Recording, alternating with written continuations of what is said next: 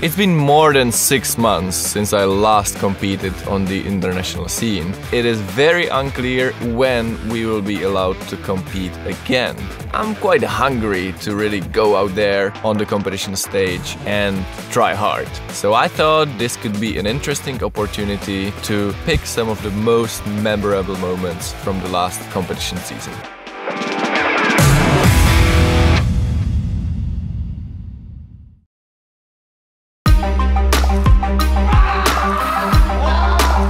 The competition actually starts many weeks before the competition itself in training, which is kind of the first stage of it.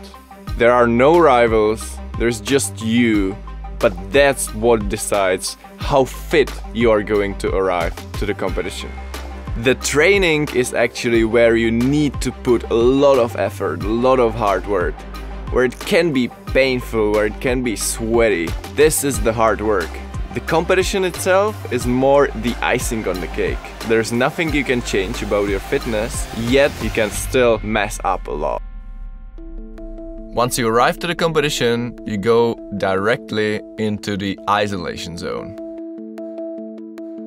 Most people would be surprised how friendly and relaxed atmosphere there is in the isolation zone. It's completely up to you if you see the others as rivals or friends. A warm-up wall and refreshments must be, according to the rules, included. Regarding to the food, you're usually given a banana or apple. On some of the World Cup stages, the food is actually pretty good. And I guess for some of the competitors, it is hard, like not taking the advantage of the food and maybe eating too much. But I always bring my own food and I set a plan what I want to eat before the competition. Most competitors start warming up 2 hours before they start climbing. I usually opt for slightly shorter warm-up. Actually, it's quite easy that the warming up session turns into proper training bouldering session, because we don't really have that many opportunities to climb together. But it's very important to realize that the competition is not decided on a warm-up wall. So I definitely try to stop before I would even have the feeling of kind of getting close to being too tired.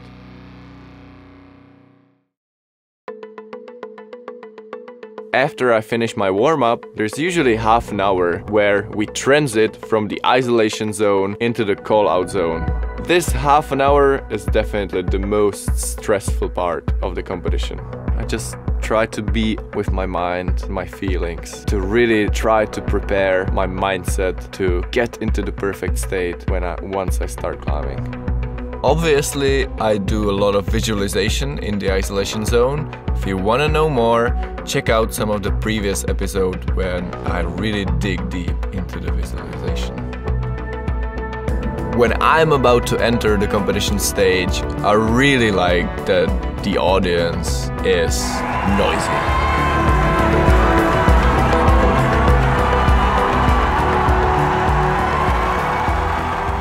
Some of the World Cup stages in terms of spectators are legendary. For me, World Cup in Munich has the best vibes.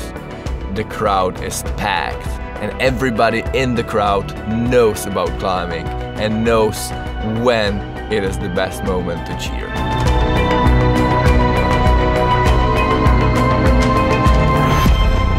When I start climbing, I definitely can hear the crowd, but the higher I am, the less I hear it in case everything is going in the flow.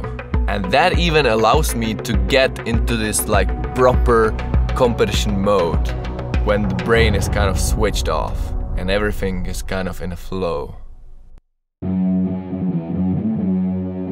Meiringen last year was the first Bouldering World Cup of the season. Qualification and semifinals went really well. Tomoa Narasaki and we were the only ones to top first 3 boulder problems in the finals. The last boulder problem was very special. It was a crack. The intention of the route setters on this boulder problem was to test our abilities to hand jam. The rest of the boulder problem was pretty simple. Hand jamming is a technique which normally doesn't appear on the competition at all, so it was shocking for the audience. It was not only about whether you will do it with a hand jam or not, but it was also interesting to see if some of the competitors will be able to do it without hand jam at all. On this bowl problem, I was going out last, so I was waiting if somebody would top out the bowl problem. The first 4 competitors didn't top it, as I could hear from the isolation zone. The last one, before it was my turn, was Tomoa Narasaki. I was expecting that neither Tomoa would be able to climb it with a hand jam technique, but I thought he could be strong enough to do the whole bowl problem without hand jam at all.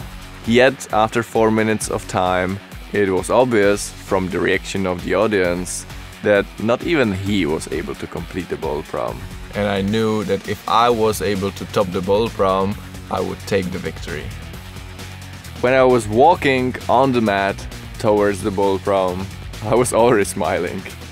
And I was already hatching the plans of waving to the crowd once I reached the hand jam. I knew it would feel a bomber. So Adam lining it up straight into the hand jam. You said it earlier, Mike, he is something of an expert hand jammer. There's the other one. He knows how to hand jam. He knows how to win. He briefly touched the zone, but he wants more than that. He wants the top. Adam Ondra lining it up. Finishes in style. Just needs to match that top hole. There it is. He is the best climber in the world, and he is the winner. I mean, the crowd went crazy. It was an amazing experience. I was definitely very happy, but at the same time I always felt sorry for my rivals, as it was not a difficult bowl problem. They were just completely new to this style of this bowl problem. They just didn't know how to hand jam. The Bouldering World Cup in Munich was one of the examples when everything went so perfect. I was the only one who topped all 3 bowl problems, and I was about to go into the last one. During the observation time, it was obvious that the original idea of route setters was to make a double dyno, right and left, 2 moves at the same time. I thought it would be possible to do it static with a heel hook. I opted for the method that was intended to be, which was the double dyno. I made the first try and I felt like, yeah, I could do it. In a few tries, I can get into it and I will get done the bowl problem.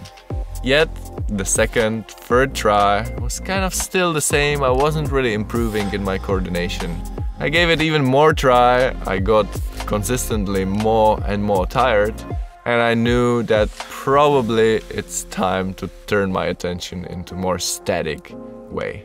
On my last try, I opted to go feet first because I thought I was just too tired to hold the left hand lock off and put the heel hook.